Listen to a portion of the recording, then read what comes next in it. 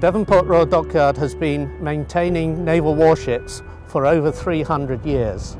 It is the largest dockyard in Europe and has over 3.5 miles of waterfront. It has over 1,000 structures here, and it has the facility to operate as a small community in itself. It has the power generation capacity, it can treat water, it's got medical facilities, and it's got catering facilities. The dockyard is a major civil engineering facility. It's been built in roughly 3 stages. The first stage, around 300 years ago when it started, was built for wooden warships, and at the time was at the cutting edge of dock development. Previous docks had been built largely of timber, but the engineers at Devonport produced the first stone-built dock for building and refitting timber warships. As the Navy grew, so the dockyard grew, and more docks were added, along with workshops and stores, until the area that was originally allocated was completely filled.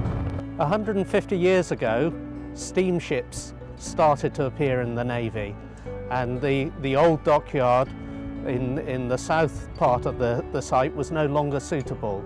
So a new steam yard was built further up the river. This steam yard then took over much of the refit work that was done in the South Yard, and the South Yard became a shipbuilding yard. And many famous ships were built in that yard, including the World War II battleship HMS Warspite was built in South Yard. With the course battleships, the docks needed to become a lot larger, and another major expansion of the dockyard was started around about 1900. This expansion had to be built into the river because all the waterfront had been already developed, and in doing so they needed to build a around 2-kilometre long cofferdam around the whole of the site.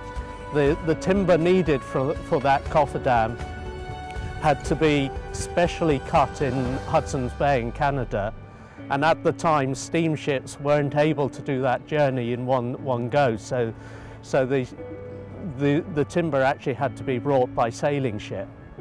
Today civil engineers at Devonport are busier than ever.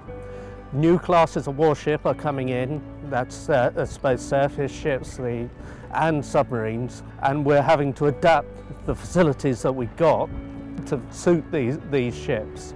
We're currently here in the Frigate Support Centre.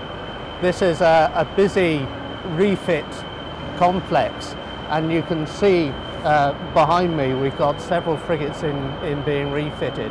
I have found the dockyard a unique working environment. I'm now responsible for our graduate intake. I'm supervising civil engineer for all the civil engineering graduates working in the dockyard, and this I find particularly rewarding now that I'm able to hand over such a wealth of experience that I've gained to new graduates that are actually just starting their careers. If you have an interest in civil engineering, or even any engineering, but I do recommend civil engineering, it's a fascinating aspect of work to work in. Come and join a training scheme from an organisation like the one I work for. You'll find civil engineering offers a wealth of experience wherever you go. You can travel the world with it. You will see so many interesting things. It'll be well worth your while.